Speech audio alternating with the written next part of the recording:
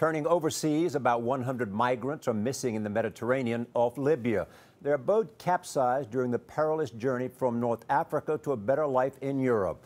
More than 6,000 have been rescued since Monday, 40,000 this year. Seth Doan reports tonight from Rome.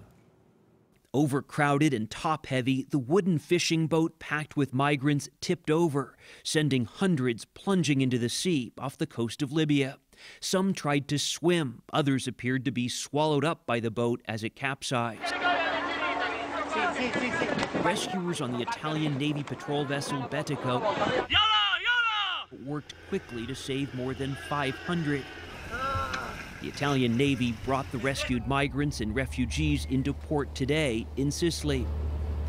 As the weather improves, thousands more are making this dangerous journey.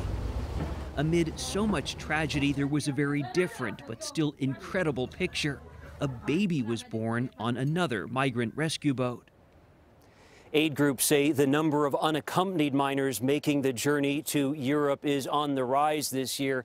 And the International Organization of Migration says 1,370 migrants have died making that crossing in the Mediterranean. Charlie? Seth Doan in Rome. Thank you, Seth.